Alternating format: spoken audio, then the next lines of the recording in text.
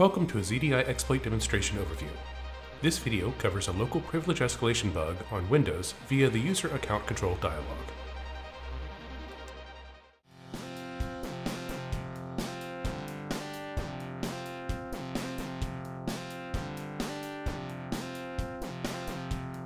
We begin by verifying that we are logged on as an unprivileged user.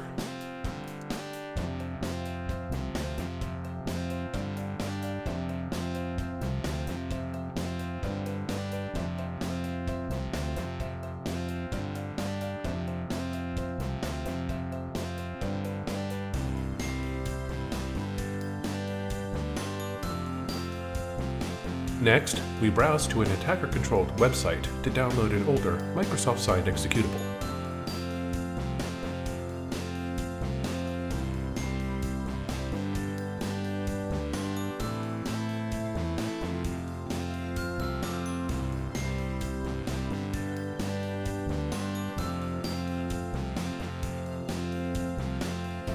In the properties of the downloaded executable, we remove the mark of the web so the program can be run on the local system.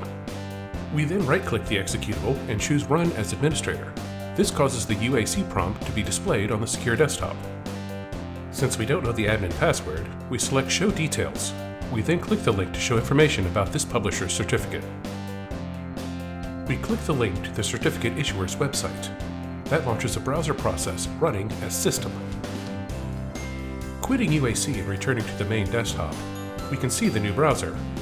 Although the linked web page no longer exists, we can still click Tools, File, and then Save As. An incidental error occurs at this point. Notice how the error message hints at the fact that the browser is running as System. After dismissing the error, we select the Windows System 32 folder.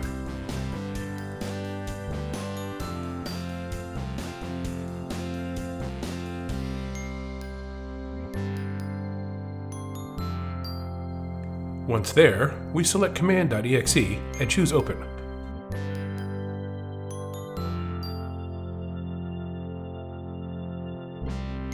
We now have a command prompt running with NT Authority System Privileges.